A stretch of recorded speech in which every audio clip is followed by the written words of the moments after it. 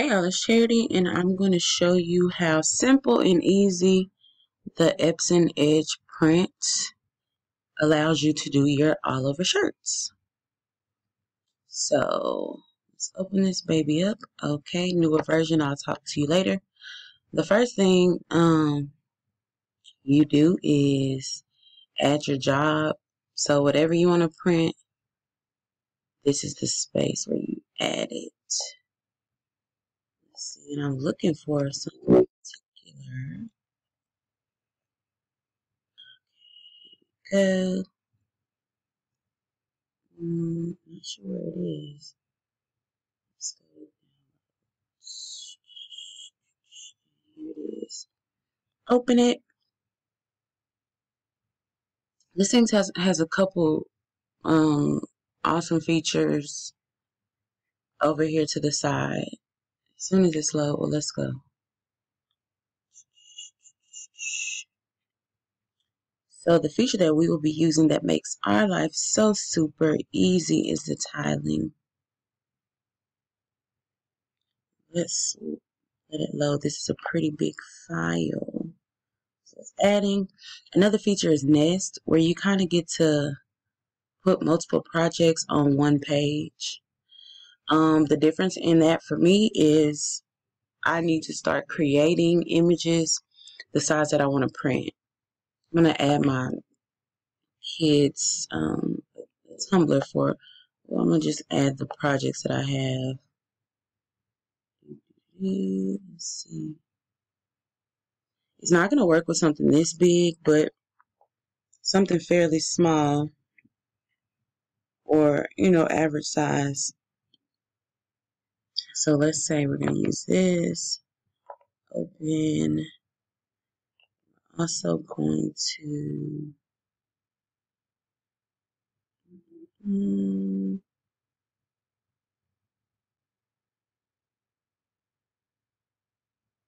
I'm moving down very far, I guess.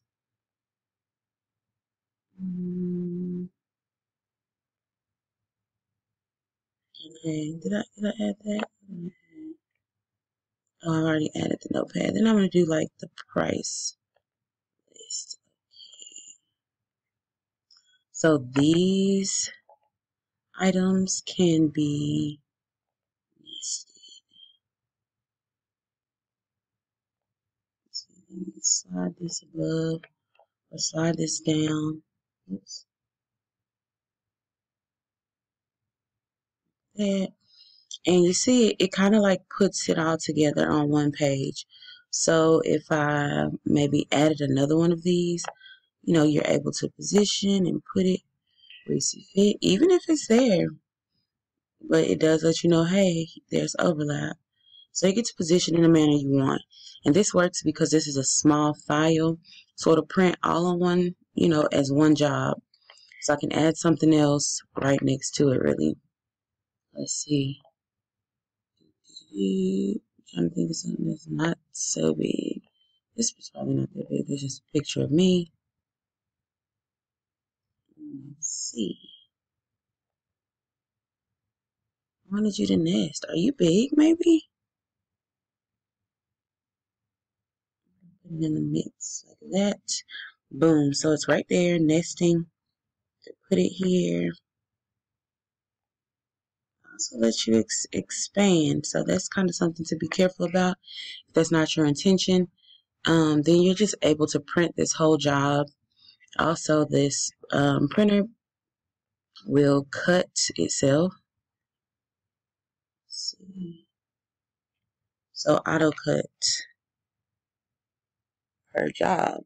So I could do this job that I plan on doing, and then this job, and then cut after all of that is done. So some really cool features. It'll save you time. You don't have to babysit your printer, which is like awesome for me. But I'm gonna go to this huge file up here. You see we have way more than necessary on the page, right? This is our roll that we have inserted basically, which is a 24 sheet roll, and that's where it is here. That's how you can see. And I'm assuming, for even bigger printers, you would use the same thing because I'm looking at 45 right here. So we're going to go to tiling. I'm going to put auto cut per job. Or you know what, we could do per page, whatever. That may work better. Instead of that, which there's not like a save button or anything. Like when you X out of it, after you have clicked enable setting, it is what it is. So you can do it by the number of tiles, which, how do I want to do this? Horizontal. I think I'll take 2 horizontal tiles. And it shows you what's going on in real time. So this is where your image will split. That's not what I wanted. So let's go this way. That works for me. Then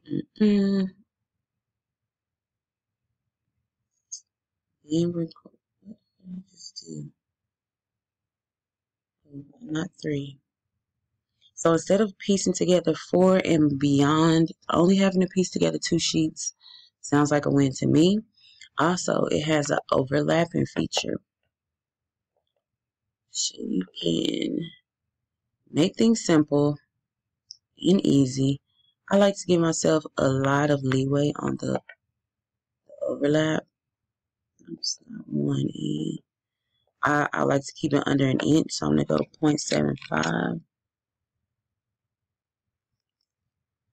That should do. But honestly, on most things, I have done the sides. Let me see. So all that is unclicked. Now let's click it, and that's what I want. But I guess you could have overlap in multiple areas. You can print an overlapping line, which is not preferable for me because no one wants to see that. Let's see. Yeah, that's how I want to do it. You can also do it by tile size and width. So it has some preset things here. And maybe go with this. I don't think that I'll be needing all of this at the bottom, honestly. So I can take my width out to 24. I think you can go to 36 with this printer. I'm not sure. But I kind of would have assumed if I couldn't, I wouldn't be able to, right? So boom, there's the overlap here. That clicked. That's not how I want to print though. I want to go back to the number of tiles and do it that way. But the fact that you have options, I think is pretty darn awesome. Remember, I need to re-click this to get what I was looking for. Yeah, so you can come over here and work with the color settings. Personally, I have not really gotten into that, but I guess this will be a good time to try. Hold on, I've been trying to play me. Let me get back to my tiling because this is off the sheet, which is not the vibes.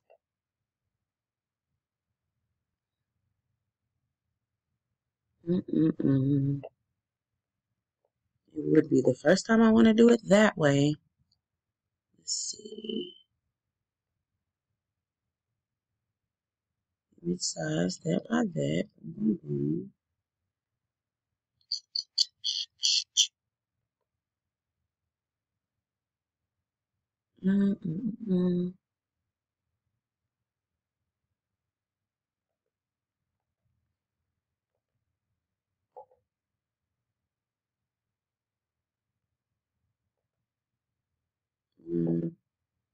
Didn't like that.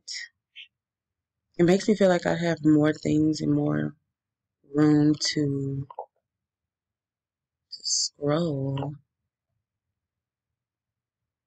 Let's see. Select a tiling.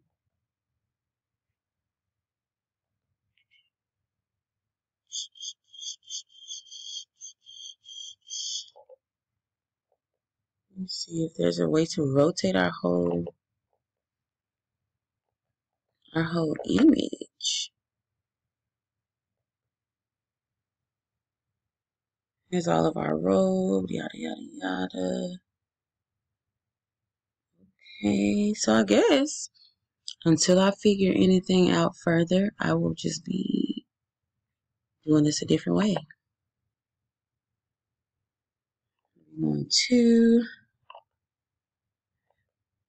oops, instead. But either way, y'all, this is simple. This is easy. I'm gonna figure this out because I kind of feel like I should be able to flip it, but I don't have time to figure it out this morning. I'm actually getting ready to go to this funeral. This is my great aunt, and I just ain't got time to be playing right now. Let's get this thing printed and gone. I think I was going to play around with the color settings to see if anything made a difference. Okay, so you see how that kind of just lined it up like that? That's cool. So, and I, you know what? Honestly, my pieces doing it the opposite way may have been too big or too wide. Not really sure. The profile that I did use was RGB. You should be able to check that in your Photoshop prior to, but let's see if anything, you know, changes.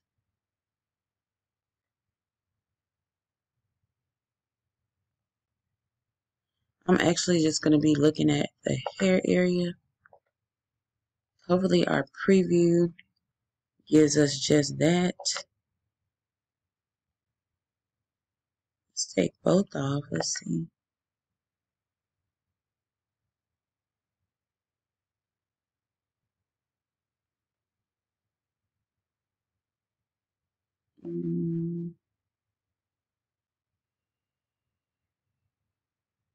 Like visually, just with my little eye, I can't tell anything different.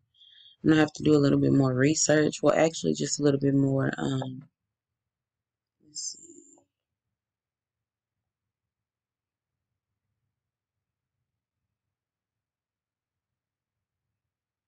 Okay, so over here it still says update and preview. I'm not mad at that, or am I? Like up close. I mean, these previews update. That may have been why I couldn't tell anything with the black. Saturation really didn't change anything for me.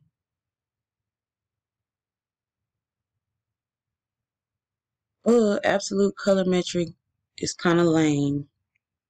Don't like it. I think I would prefer relative, which I would assume is based on what's on here. This is what we're gonna rock with. But I could be wrong. Hopefully, I don't print this and it looks an entire mess. But I'm not mad at it. Not mad at it at all. Let's see what happens.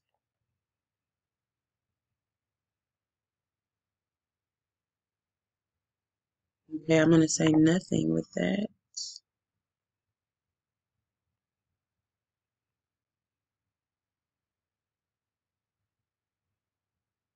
I'm really looking in the hair area just to kind of see.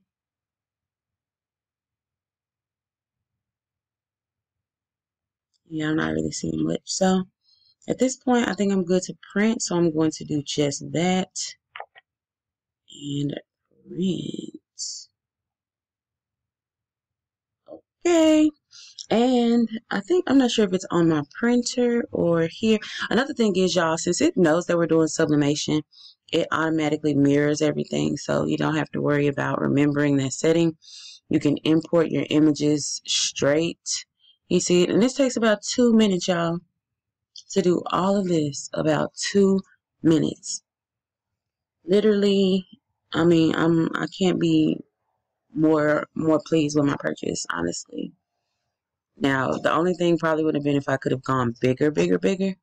But at this point, this works. It takes up most of my desk. Like, we're good. We're good. I'm happy with it. This will be a shirt for me and my mom for the graveside service. But yeah, so hopefully that helps you understand what's going on with Epson Edge Print.